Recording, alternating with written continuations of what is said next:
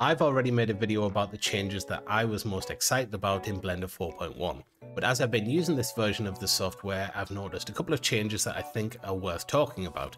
Some of them because they're actually pretty cool features that aren't really getting discussed very much, and some of them because they're actually very potentially disruptive changes to your workflow, and in my case, I wanted to change things back to the way that they were.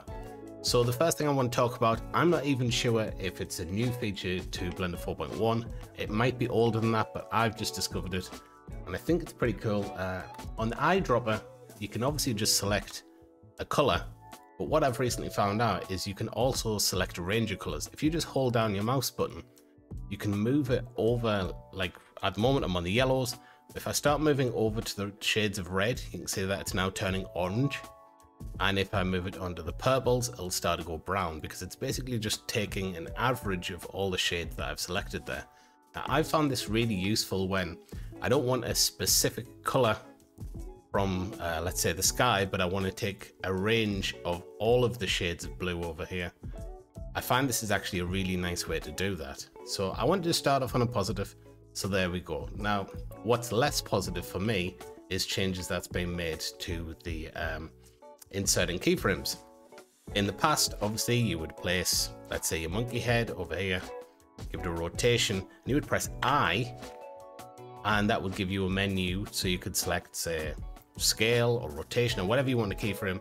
Now it just puts in a general keyframe, and if we move these around, maybe scale it, press I again, it just keyframes everything, which isn't always what you want. I like to have control over specifically what I'm adding keyframes to. They have actually just remapped that for some reason to K. If you press K, you'll get up the old list that you would normally get for I. But because of muscle memory, if you want to change that, you can actually do that in the key map. If we search for insert keyframe, and then let's have a look here. Okay, so object mode, we have insert keyframe and insert keyframe menu. It's animation keyframe insert menu. So if we go down to this one, insert menu, and then we select always show menu. Now if I press I, I'll get all of the normal settings that we would usually get before. And obviously we'll have this on K now, so maybe you want to change K so it's doing what I want to do or not. It's up to you. Another change, which I actually think is pretty cool, if you're in camera mode, what a lot of people like to do with the camera is they have this option enabled, for camera to view. And wherever they move around the viewport, the camera will follow. Now, I personally don't like using this because I constantly mess up the camera. And it's a bit of a pain in the arse to have to keep open this menu all the time and toggle that off just so you can move around and then re-enable it again. But now if you're in camera view, you'll actually notice that we have this symbol over here, and that allows us to just toggle that on and off. So we're moving the camera right now, as you can see with this red dot, but if we want to move around without moving the camera, we can just toggle that off. I know that's a really small thing, but if you use this a lot, I imagine that's going to make a huge difference. Another thing that I'm personally not thrilled about, let's say we add a subdivision surface level of 3 to this monkey head by pressing Ctrl and 3, and we obviously want to shade it smooth. So if we shade auto smooth, you can now see it says shade smooth by angle, and if we do that, what you'll notice is we have these nasty looking creases all over the place, and it's actually creased the mesh. Now there is some advantages to this.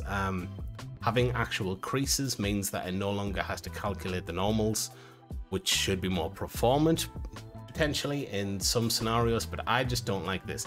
I don't use creases very often. I don't like the fact that it's different to the behavior that I expect from auto smooth. So there's a developer called Amandeep who does some really good add-ons. I'm sure I've mentioned them on this channel before. They've released this new add-on, disable auto smooth or shade auto smooth AOS, which is just old auto smooth, and that gives you the results that you would expect. You don't have the nasty crease lines, and we don't have any actual creases being put on the mesh. So I think that's great because I really hated this new auto smooth, to be honest. I've been modeling in an older version of Blender and then bringing things over to the new version to do everything else, because I really don't like that shade smooth. So I'm glad that we have an alternative there. Let me just take this opportunity to shamelessly plug my new course, the Interior Masterclass. Interior Masterclass is a 7.5-hour course where I take you through my entire process to making a realistic interior scene of a Victorian style living room. Now, this isn't a follow-along tutorial where you're going to sort of try and do everything that I do. It's just a workflow tutorial where you get to see exactly how I put a scene like this together. Other than the really boring, repetitive bits, I don't skip over anything. You get to see my entire process, and I put in lots and lots of detail. The aim for this was to make a room where you could point the camera and everything holds up. So for instance, you can even look at the latch on the door and you can see that there's unfinished, unpainted wood in there. This course also comes with a huge pack of really handy assets when you're making interior scenes like doorknobs and light switches. I'm currently working on a whole new module of videos for this course, which will add about 3 or 4 hours of additional content. If you have the course already or you buy it today, you'll get all the updates in the future for free. Check out the link in the description to pick up a copy of the course today. And so with that being said, I think that's everything I wanted to talk about today. Thanks for watching, guys. I'll catch you later with another video.